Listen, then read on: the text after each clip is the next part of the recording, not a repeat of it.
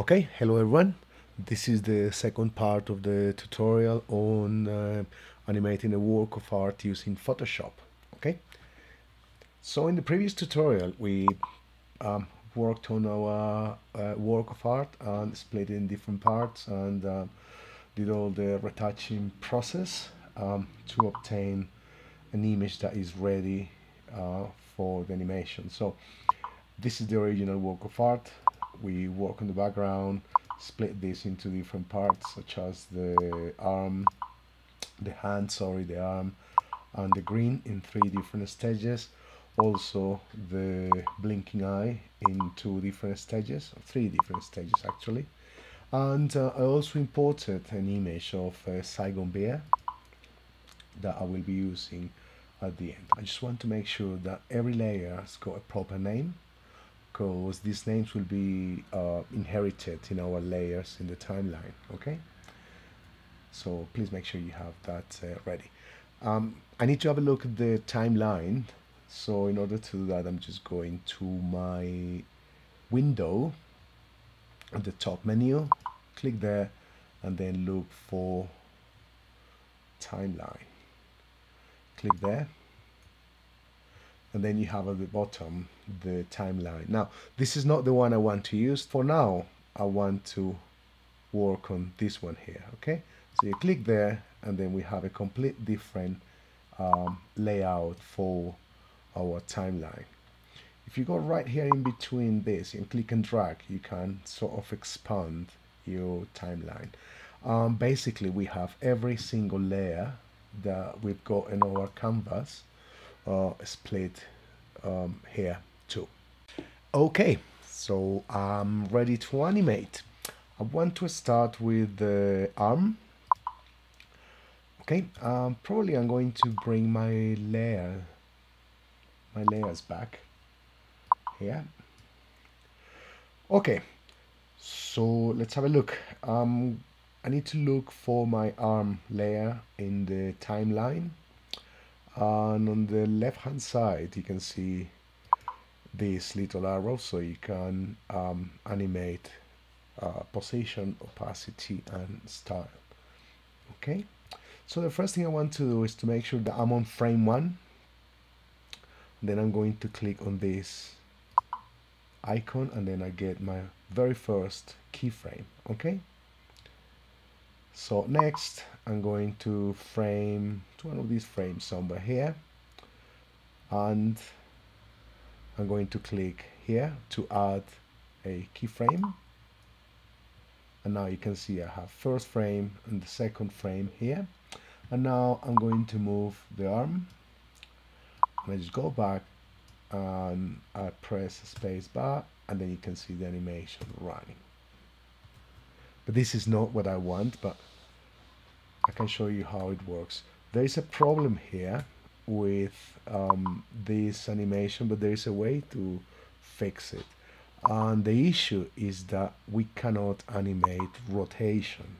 Okay, if I keyframe position here and I go to the next frame and I keyframe again and I change rotation from here, is going to act a little bit weird. So I'm going to do Command Alt Z, just get back to my original file, and I'm going back to my layers tab. Okay, I am on the layers tab. Look for the arm layer, do right click and convert to a smart object. Okay, click there. Now you can see that there is a new, you can see there is a new icon here, and now I should be able to animate this properly. So I go to the arm layer in the timeline, which is down here. I expand this layer, and now I have a transform item that I did not have before. So I'm going to frame 1, I'm going to keyframe, just need to do Command T on the layer, make sure that I put the pivot point. When I go to the next frame, wherever I want it, I keyframe, do Command T. I'm just going to place this, and I can animate there. This should go maybe this way. Right, there's a problem here, so I'm just gonna go back to my first frame, Command T, place the pivot point again. I'm just going to bring this down a little bit, probably this way. Okay, press enter, and there you go. Okay, I just want to move this layer, this frame, keyframe, a little bit towards the beginning, and then I have this moving much faster. Okay, right, so let's collapse this layer and go to the hand layer. We're going to do the same. So first thing, I'm going to the hand layer here. Okay, I need to place it properly. You can see that it's not quite right where I want it. So just going to make sure it's okay. Okay, now we got the same problem: position, opacity, and style. Remember that we need to get in here the transform item. So I'm going to the layer on the layers tab, right click, convert to a smart object. I'm going to expand this layer now, and there you go. Then we have the transform item. So I'm gonna go back to frame 1, and before I keyframe, I'm going to do Command T, and I'm going to change the pivot point somewhere here, I suppose, and then I keyframe, press enter, keyframe, then I'm going to expand arm to see where I should be. I should be here. Okay, yeah, and then I keyframe again, and this time I'm going to move the hand this way. Okay, and I might need to rotate it a little bit. Remember to change your pivot point here. Okay, actually I just want to rotate it this way, just a little bit. Now let's check the animation, see what it looks like. Press enter to deselect, and this is what we have. Okay, now I want to animate the green. So to get this green working, so I need to make sure that I understand exactly what I want to do with my animation. So first of all, I want this guy to rise his arm and rise the glass. So that takes few frames, so it stops here. In the final animation, I want this to go down and just bring the arm and the glass back down, but so far I'm just gonna keep it like that. So now at this point I want him to smile. So I have the 3 layers that we made in the previous tutorial for the green. So I just need to move this, just click and drag every frame, every layer, sorry, back to this point. This is going to be a very short green, right? So it's not going to take too long. So I'm going to move this here and this here. And basically I'm working with these layers over here, right? So I have the normal one, green 0, 1 and 2. Now you can see here what is happening. Okay, so I'm just running my animation. It moves the arm with the hand, and bang, it greens here, and here. Okay, I possibly repeated this one. I don't need it. I just kept it because I brought it from the previous file, but you might not need it. So I'm just gonna get this one, and that's it. Okay, so it will stay there. If you wanna keep the smile, then this is the last frame that you want. Just move it back until the end if you want. Okay, right. Right, there's another trick here that consists on putting all these layers together. You don't want to have all these split into different layers because it might be a little bit difficult to work with. So I believe what you can do is convert all these three layers into smart objects.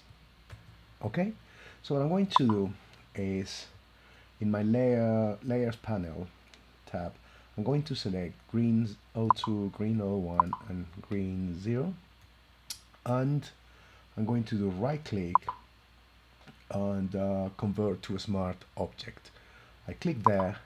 Now you can see that this green became only one single layer, but the animation is still there. Okay, now if for some reason you need to edit this part, simply go back to our new layer, which is actually kind of merge layer.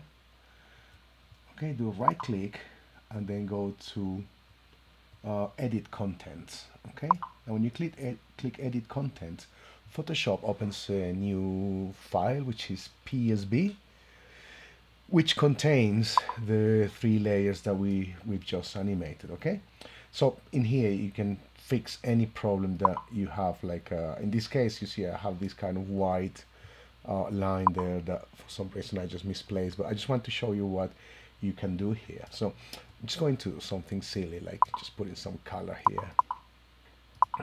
Okay, so I'm going to get the first layer, I hit B, go back to the second layer, and then just do this, go back to the third layer, and then do this, and I'm going to save this file. I'm going to close this one. No, sorry, I'm just going back to my original file, which is this one, and then you can see the changes are happening here. Okay, if they don't happen for some reason, you need to go back to this layer, right click, and then replace content. Okay, I'm going to hit replace content, and I go to green 02 PSB, and I hit place, and then the changes should take place. Okay, so now I'm ready to animate the blinking eye, and what I do is I'm going back to my eye layer. I'm just going to sort of shorten the duration of these three layers. Okay, and then let's probably make it just a couple of frames longer, and then same as we did with the smile, just play around with them. So this is rising the glass, this is just blinking. I forgot to replace the smile here, which is looking bad, but I'll do it in a minute. So I have the first layer here for the blinking eye, got the second one which is doing this, and then I have the third one which is opening again. Okay, so I can see the animation happening, and same story, I just select these three layers here, right click, and convert to a smart object, and then I have my blinking eye into one single layer, and now I'll proceed to fix this problem. So I corrected the problem here, and there's a good chance for me to show you how it works. So I deleted the silly lipstick that I put, so, and I save it, and I'm just going back to my original file and just get this one here, which is the green, right click, and then I'm going to replace contents, and I look for this file, the PSB place, and now it should be okay, right? So this is very, very, very useful. Okay, now I have this bottle of beer here that I want to animate. It's not the prettiest picture, but it's just for the sake of this tutorial, so I'm going to use it. So I'm going to do the same. I'm going to select this layer, just move it back. Now what I want to do here is just to sort of play around with the opacity of this layer, so it just doesn't show up all in a sudden, but it just sort of fade in and nicely merges with the background. So I'm going to select this layer. I go to opacity down here. Okay, just gonna make sure that I'm here on this, on the very first layer. I keyframe the opacity, and then I'm just gonna move it few frames forward. Let's say somewhere here, and I'm going to keyframe it again. Now at this point I want the opacity down to 0. Okay, so how do I do that? Here the opacity should be 0, as I said before, so I need to change that on the layer tab here. All right, so this is my Saigon label over here, and I'm just going down to opacity, and I'm just going to bring it down to 0. And as you can see, it has disappeared and it's just appearing again, because this one here is set on, let's move here, this one is set on 100, right? So there you go. You can move this and adjust it as you need. Okay, right, so let's continue. I'm going to bring an audio track. Okay, that's actually a pretty nice feature. We can bring music here. We can produce a complete short movie here, a short clip. So to do that, I'm just going to click on this button here, and I'm going to add audio. And my folder, I have this long Saigon. So I click open, and now I have this green layer on my timeline. Just gonna bring the volume down, and then you can see.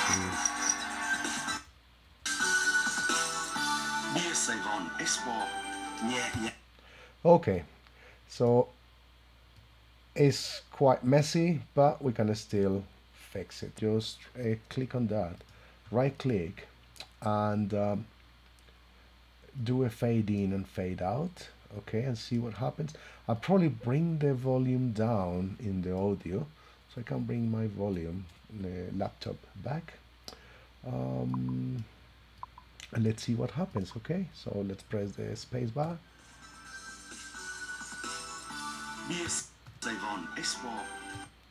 Okay, so this is just a matter of continuing fixing this. You can edit your audio files using Audition or another piece of software. I'm going to fade it out somewhere here, see what happens. Go back here. Okay, so it's just a matter of adjusting bits and pieces here and there. Okay, right, so now this is pretty much what I've done with the file. Just going to close my layers tab and have a look at what we got here.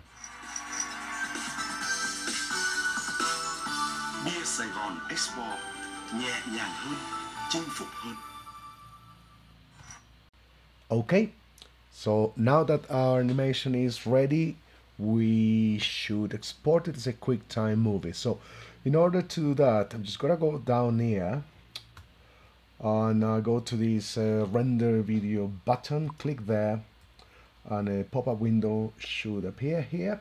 I'm going to call this Saigon Bear. Make sure this is an MP4. I'm going to select the folder, which is on my desktop. That's fine.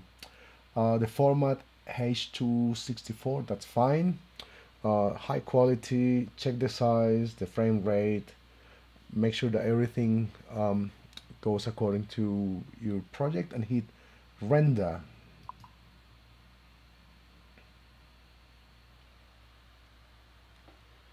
Okay, it seems to be ready. I'm going to, yep, there you go. Here's our Saigon Bear movie. Double click.